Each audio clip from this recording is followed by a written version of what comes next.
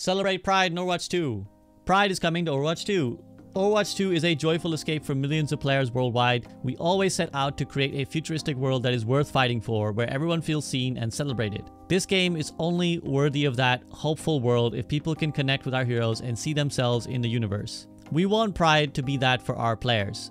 And just as important, we want that for ourselves. One thing we have heard from both players and Overwatch team members alike is that seeing themselves in the game over the years has helped them find the strength and courage to show the world who they are.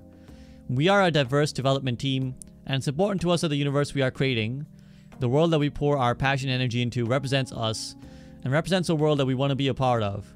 The work that we're putting in the front of the world is an extension of ourselves. I mean, this is great. This is like emotional, really. It's quite powerful. It's just very sad that it's all being undercut and that this is coming in the circumstances it's come. But this is like a powerful and great message, and I know that we could sit here and be like, well, this is like, 3 years, 4 years too late, but it shows you that there is a change in the Overwatch hierarchy. They are different people with different values, right? It's not the Jeff Kaplan era, because in the Jeff Kaplan era, they did not want to do this. You win some, you lose some. A core tenet of Overwatch 2 is giving everyone a chance to play the way they want, by choosing between different roles, unique playstyles, and diverse heroes that best fit each person's individuality. Outside of matches, we want people playing Overwatch 2 to have a new way to proudly celebrate who they are. Cosmetics such as player icons and name cards are a means to represent that for those who want a reflection of themselves in our universe. Beginning on June 1st, everybody that logs into Overwatch 2 will receive an extensive collection of profiled player icons and name cards, celebrating the many diverse identities that make up the tapestry of this fantastic community. The full list of cosmetics can be found below. This is a very cool player card. I want that. Name cards allow you to choose how you identify within the game, and you'll notice specific ones dedicated to some of our LGBTQ+ heroes. You'll find a lesbian card for Tracer, a gay card for Soldier, a pansexual card for Lifeweaver, as well as a bisexual card for Baptiste, and a lesbian card for Farah. For years, players have speculated on the sexual orientations of Baptiste and Farah, and we are thrilled to not only include them in these prize cosmetics, but also publish a brand new short story focusing on their identities, each other, and themselves. Pride's emphasis on expressing everyone's true self is beautiful, and we wanted to feel like it's not only a celebration for our players, but an event recognized within the Overwatch universe as well. When's Overwatch set? Like 2160 or something? I'd like to think that by that time, like, everyone would just be assumed to be whatever the fuck they wanted to be. Like, I would hope people are just like, yeah, everyone could be gay if they wanted to. Like, what's the big deal? In honor of what this event means to so many people, and for the original Stonewall riots that inspired this annual celebration, for the whole month of June, you'll play on an updated Midtown map taking place shortly after a fantastic Pride Parade. Nighttime Midtown looks kind of sick. Almost enough to make me want to play Overwatch again. And I put almost in bold. For those wondering why now, we love our characters and their lore, and in expanding the Overwatch 2 experience to include the upcoming PvE lore, we realize much more we can do in exploring our characters' identities and relationships. With our first Overwatch 2 Pride event, we knew that we wanted to celebrate the diversity that makes the world worth fighting for. This is just the beginning of Pride in Overwatch 2. Over the coming seasons and years, we'll have more to share as the deeper lore of the universe, Overwatch universe, unfolds. Beyond what we're doing in-game, Pride is an opportunity for us to give back and support the LGBTQ+ community. We invite you to head to the Blizzard Gear store to explore a range of Pride-themed apparel curated by the Blizzard LGBT+ Employee Network, with Blizzard's net proceeds from the sales from May 16th through to June 30th being donated to the National Center for Transgender Equality. NCTE's mission statement speaks to the core of what we're striving to do in making a better world within the Overwatch universe. The National Center for Transgender Equality advocates to change policies and society to increase understanding and acceptance for transgender people. NCTE works to replace disrespect, discrimination, and violence with empathy, opportunity, and justice.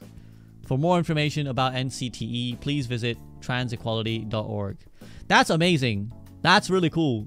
Like, they really went hard, and I applaud them for it. They could have held back many orders of magnitude here. Like, they could have, because the trans issue is a hot topic issue in well, certainly what I gather in America, and me being a Brit, it's not exactly going down well here either. Bigots everywhere, essentially. So it would have been a lot easier, probably, and a lot less of a PR risk for them to just be like, oh, we're going to donate the money to, just a general LGBT+ charity. So for them to go for the National Center for Transgender Equality, that's not holding back. That's just like, yeah, we really do believe in this. So kudos to them on that. And the fact that they actually like highlighted the charity's mission statement, right? Like, they actually just straight up put it in their blog. So This is a big dub. They hit rock bottom, so they go all out. I mean, I don't think the two are related, to be honest. I don't think that the announcement of the PvE has anything to do with this.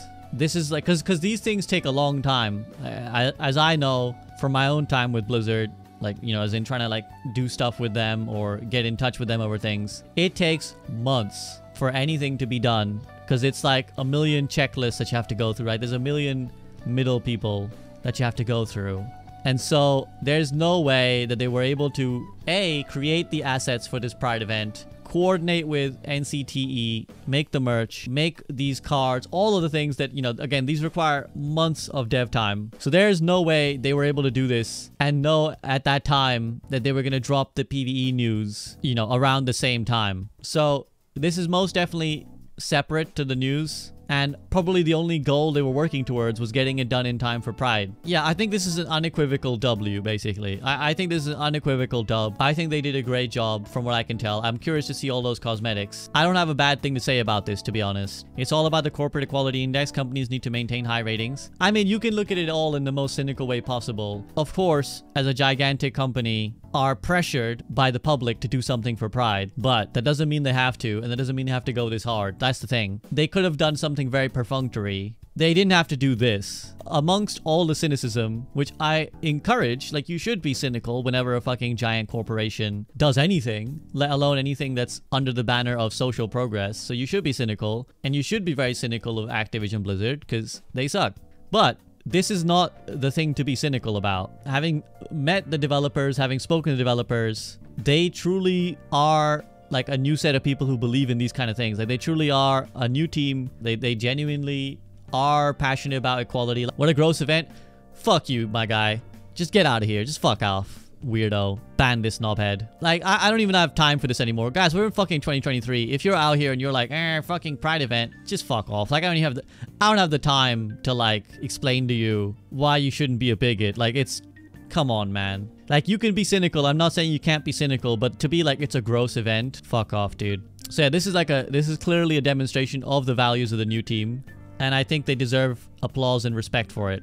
More representation is nice, but please no sexual content in the story. Do you think they're gonna like, what do you think? They're gonna drop a fucking NSFW Farah fucking Tracer comic? Like, what do you think is gonna happen? When people say, like, it's so, I always find it's really weird, and I do think it's like an American thing that I see a lot of people say, where they're like, confuse gayness with sexualness. Like, it's just because someone is gay does not mean that it's like, that in itself is a sexual act. Like, again, love can be romantic, guys, and your romantic desires do not have to be sexual in their nature. Like, I'm sure we've all had crushes when we were kids and didn't even know what sex was. I'm sure you've seen two people in a relationship and they're outside and they're not actively fucking on the street. They're just like holding hands and being a couple and they're in love. So just because they're like, yeah, some of our characters are gay, doesn't mean they're gonna start fucking right now, or there's gonna be explicit sexual content in the game or anywhere. It just means they're gay. Like, that's all it means.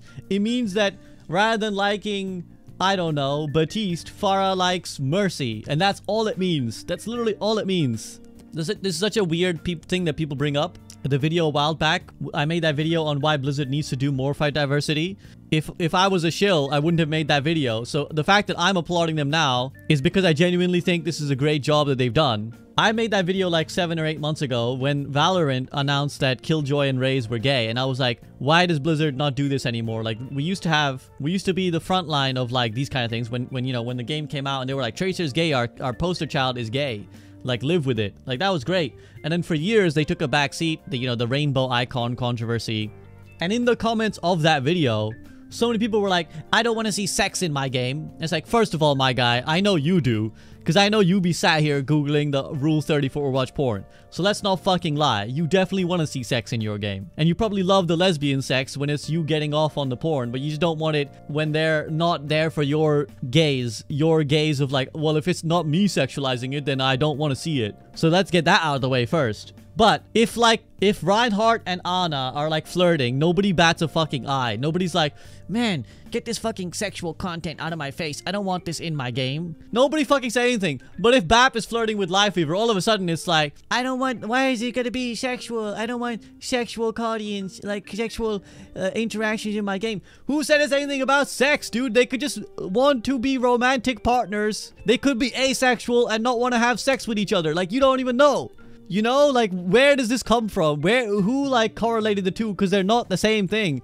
And these are the same fucking people, I promise you, who download the nude mods for Skyrim. I promise you, it's the Venn diagram is just a circle.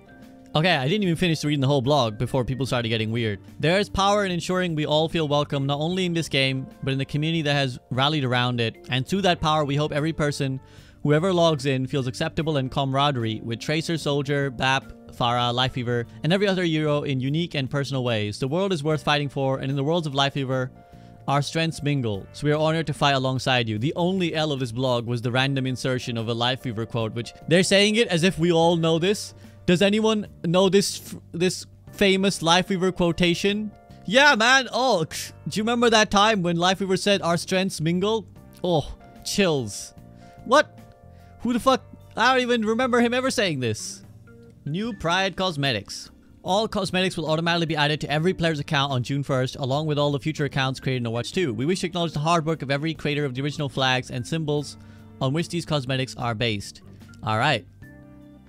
Yo, these are some sick flags, dude. There's some sick flags. There should be an option to, like, cycle between them randomly, you know, like, or every so often. Like, every day, switch me up. I want a new flag every day. Name cards. Yo, these are sick. What the fuck? These are sick. Like, I don't even feel like I need to match my own sexual identity to the flag. I just want, like, the one that looks the fucking coolest. Yeah, they just literally look sick. It doesn't even matter. Even if you're one of those people who's like, I don't care about the Pride event. Rock one of these flags, my guy. They look fucking bitchin'. Growing up, I always felt weird about all this stuff, but meeting people in the community helped a lot. Social media can be a villain to these groups. I mean, the whole reason to do this is to normalize these things. If you're like, I don't care, and I keep bringing it up because I just know that people will come in and say, oh, I don't care. Because I've been here enough times. We've had this discussion enough times for me to know that, like, inevitably there's like a timer. Every like 30 seconds, someone's gonna come in to be like, why do we care? Who cares about this? If people don't care, why comment? Oh, you'd be surprised by the number of people who don't care and only comment to express that they don't care. But, like, yeah, the whole point of it is to normalize it. If you're like, it's just normal to me, I don't care about your sexuality, well, then this is perfect. Because all we're trying to do is make sure that, like, if someone is gay, it's not a big deal at all. Like, it's just, like, a normal part of their life. And no one needs to make a big deal out of it. That's literally what we're trying to do right now. We're literally trying to make it so that someone can just be gay and it's, like, a normal thing. No one has to be like, you're gay! Alright, I feel like Lifeweaver Pride could have been so much more bitchin'. Tracer got the best one, man. This is not fair. Tracer's is so much cooler because it's like actually in sync with her whole thing, right? It's like, it looks like the Tracer blink. So that looks way cooler than what is going on with Lifeweaver. It's like one line that you can barely see. What's up with that, man? Where is the pedals? I want to see pedals. And I want to see gay pedals. What's going on? There's always people saying I'm not homophobic, but just don't want politics in my game. By not wanting these people to be represented is political. I mean, at the end of the day, if you're like, being gay is political, then you're already telling, like, you're kind of telling on yourself. Like, it's not a political thing to be gay. It's just a thing. It's just humanity. So, like, if for you it's like a political issue, if you're like, whether or not I agree with you being gay is like a political thing, then you're already outed yourself. You think it's anyone else's decision whether someone gets to be gay or not.